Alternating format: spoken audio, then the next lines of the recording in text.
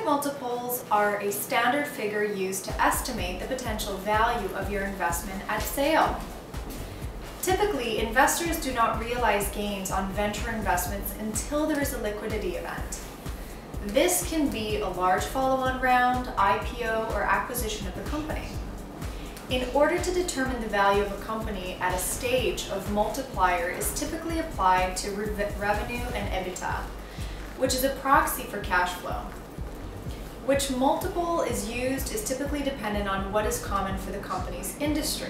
Some industries, such as technology, command high exit multiples, which can range from 20 to 30 times sale and above, and others, such as consumer products, tend to command exit multiples closer to 1 to 2x sales.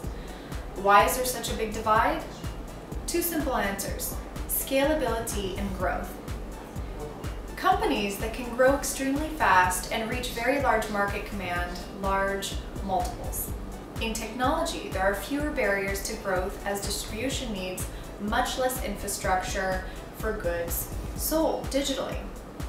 However, in consumer products, there typically needs to be retailers, distributors, inventory, consumers are widespread, and person marketing, and all sorts of things that slow down the speed of growth.